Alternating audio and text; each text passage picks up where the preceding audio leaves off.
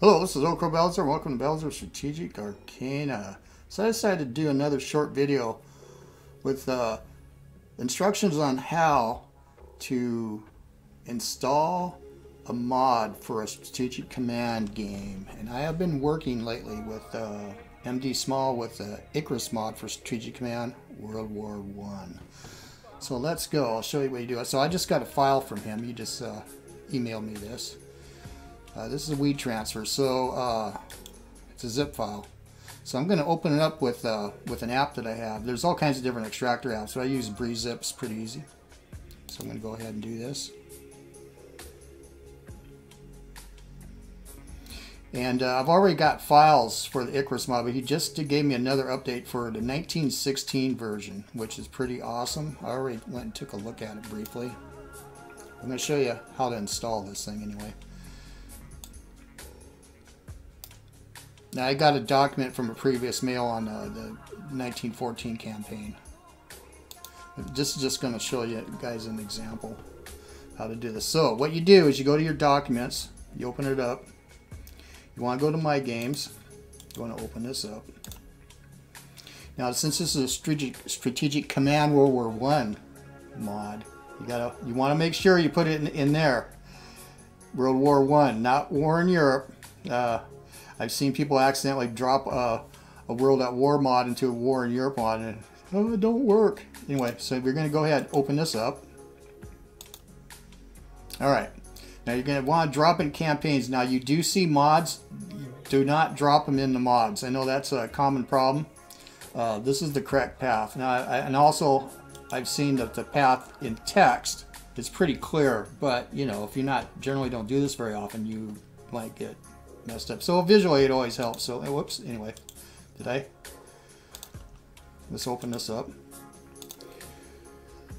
Alright, so you can see I already have the Icarus 14 version 5. Now this is version 5 too. I don't think it has a label such, but he said that's not necessary. I had a whole bunch of others here, but I had to clean this up because I had so many different versions of this. I have to go and re-download Jason's wonderful Polish-Soviet 1920 war mod. He had different versions too, but it was a hot mess. So anyway, I just dragged these over. Now I guess you could copy and paste them. That'll work too. Thing is, what we've noticed is sometimes if you want to do multiplayer, the Slytherin server does not like that. It's like there might be just a little change in code. I actually don't know what it is, but we've tried it and we couldn't. Failure to make it work sometimes. It's picky because it doesn't want cheating. Anyway, so that's just dropped in. That's all you got to do. You don't have to turn off your computer or anything. So I'm going to close it. Let's go right to our game. Strategic Command World War I. And we'll try the 1916 one.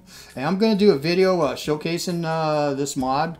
And I might do a little quick playthrough of the 1916 one, starting as a time because the Arab Revolt starts. I help with some of the concepts with Mike Small with that to make it so it's actually pretty realistic. I'm excited that. And also, well, I got something working with another YouTuber too. We're going to do the Icarus mod later on in the spring. Probably May. Something's going to be going up public. But anyway, let's go to single player. There we go, 1916 Icarus. Let's just click on here. Let's play campaign. We'll just go with Central Powers. They start first anyway. This is just an example of how to drop a mod, not how to play this yet. I'll just keep with this the NATO for now. There's other counter mods, or you can use the 3D sprites. I generally use NATO, but that's a whole different story. Let's go take a look. Now, it's a pretty big file, so it might take a little bit.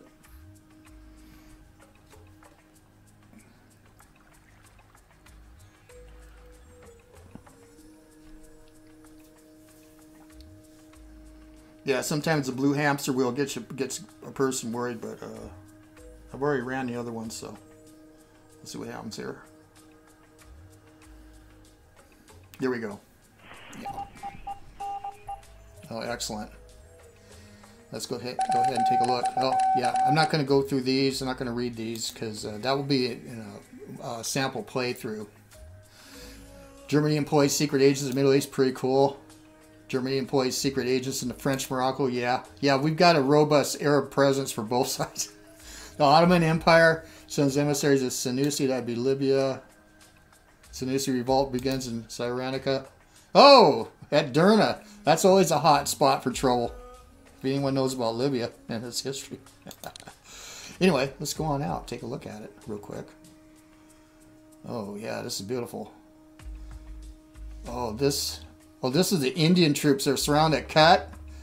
Oh, those poor suckers. Yeah, that's right. That's the right time too. They were surrounded by the Turks. They ended up eating their shoes before they went to captivity in Baghdad or beyond. Oh man, let's go take a look. Everything looks like it's rolling good. I'm Central Powers. Oh my. Oh yeah, that's the Western Front for you. Anyway, I think one other little test we could do is make sure everything works. Let's go ahead and see if we can find out some Russians. I don't think I'd be doing this, but just to make sure. Oh yeah, we're good. Probably the fleet's probably mostly destroyed. Anyway, that's it. So I hope that was clear. Like I said, visual aids are pretty good. And I will do a little short playthrough, probably the 1916 one as Entente. I generally don't do single player, but I do want to I want to see some action and show it off. Mike's been working on this thing for 2 years straight, or if not longer, and I've been communicating with him since the beginning of this when this game came out.